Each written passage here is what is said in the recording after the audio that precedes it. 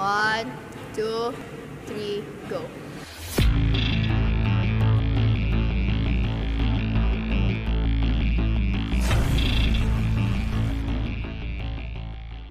Hello students! Welcome to our Edu vlog! In this vlog, we are going to showcase our created ideas to how can you help preserve and promote indigenous art against the threats of globalization and modernization.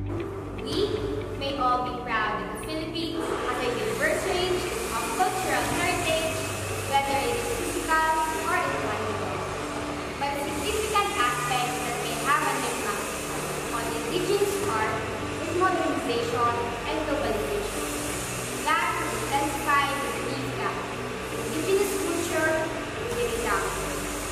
Considering the ideas and viewpoints that gathered from each member of our group, our country's current cultural situation is living proof that our indigenous culture might die.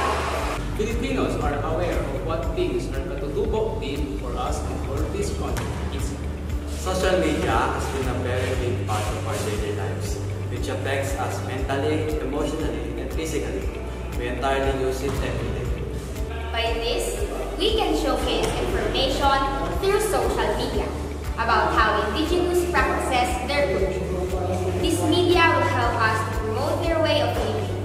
We will be implementing it by posting catchy graphic information in different social media platforms, inviting them to watch documentaries that indigenous people are involved with. Also, making an online invitation to build the target audiences on programs which includes physical activities or seminars where they can learn different indigenous practices by making their art. Arts that include weaving and engraving or any other things that are indigenous people do. In addition to that, we can make videos promoting indigenous culture. These seminars are going to be voluntary in which teenagers are involved. By these objectives, we are able to start the will to bring our indigenous art back to life and be a grand part of this world change.